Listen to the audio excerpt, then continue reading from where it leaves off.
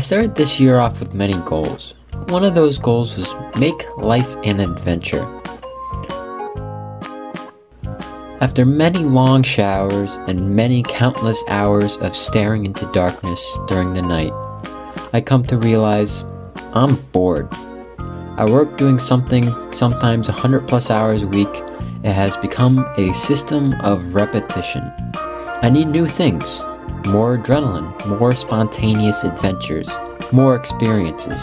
I want to think about the mystery of what the day will bring.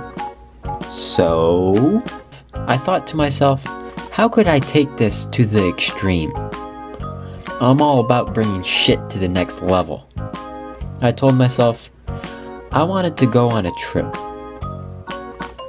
What could be an adventure of a lifetime, having money be no expense? What would be at the top of my bucket list? First, I wanted to bring my drone and tour the United States for 2 weeks, flying from place to place while only spending 1 day in an area. The idea became a problem after I went through the details.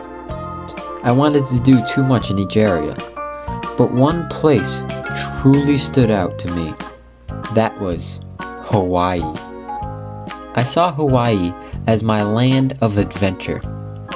I saw this place as somewhere that could bring the adrenaline, the spontaneous adventures, and the experiences that could last a lifetime.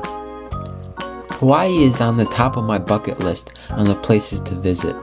There are endless possibilities on the small islands of Hawaii.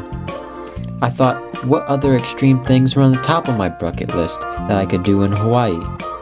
Skydive, hike in a bamboo forest, be on a mountain above the clouds, snorkel a coral reef, be at a place where chickens roam free. All of these things are possible in Hawaii. It was in that moment that I realized Hawaii was the place I needed to go. Having money be no option, my only limitation was that I had to be 21 to stay at a fancy hotel. This means the day I turn 21 is the day I leave to Hawaii. No exceptions, even if I have swine flu. This is the year where I make life an adventure. Thank you.